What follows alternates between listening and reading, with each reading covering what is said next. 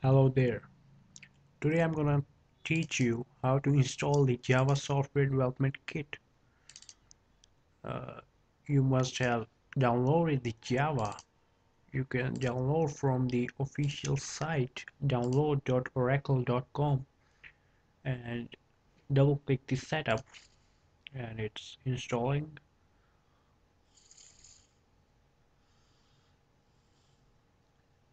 Just click on accept wherever comes to your screen. Click next or accept and we are ready to install.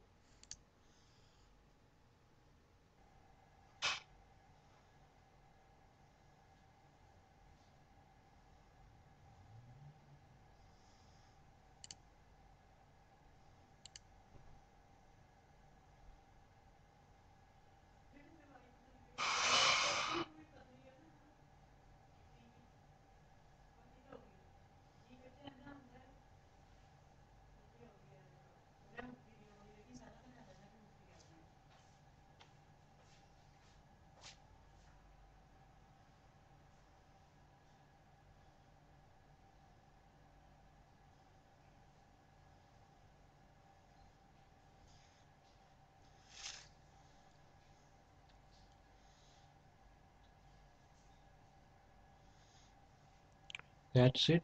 Click finish.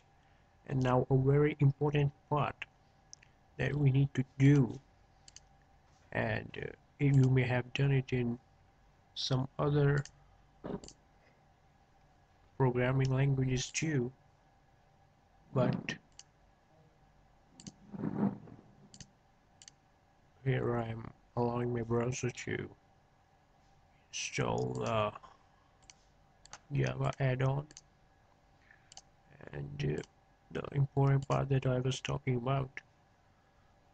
Click on my computer, advanced system settings. It's for Windows 7. You need to click properties on Windows XP, and then click environmental variables, and in this system variables section you need to give the path. Now what path you have to give is go to computer, C, let's go to the location where your Java is installed, and in the software version folder you will get a folder bin. Copy the location of this bin folder from where you have installed Java, edit the path and add the path here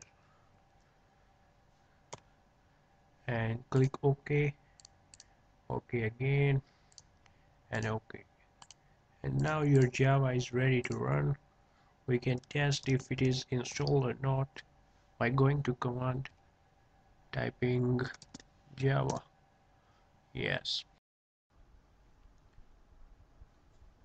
If Java was not installed correctly, then it may have shown some error, like if you add anything that's not a cmd command, then it's say like this. So Java have said the same, but it's installed, so it's giving the properties of Java. Uh, Thanks for watching the video.